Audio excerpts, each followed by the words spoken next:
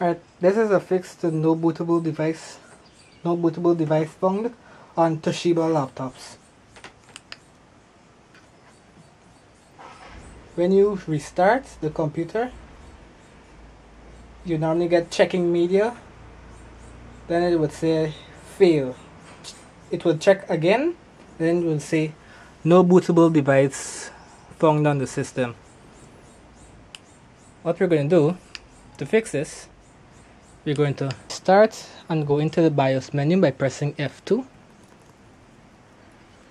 In the security tab, disable the secure boot. Then in the advanced tab, go to system configuration.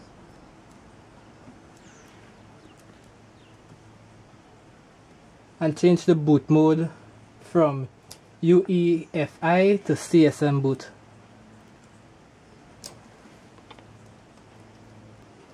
Right, F10 to save and exit.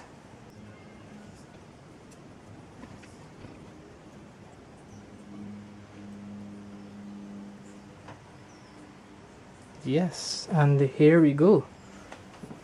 We're golden. Getting devices ready.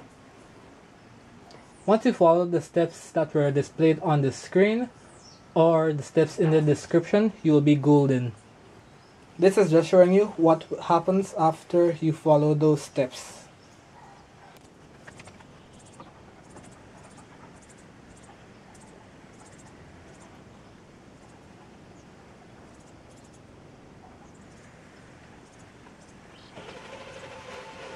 And here we have opening screen. Thanks guys for watching. Now here we have our landing page. Thank you guys for watching. I hope this helps you guys.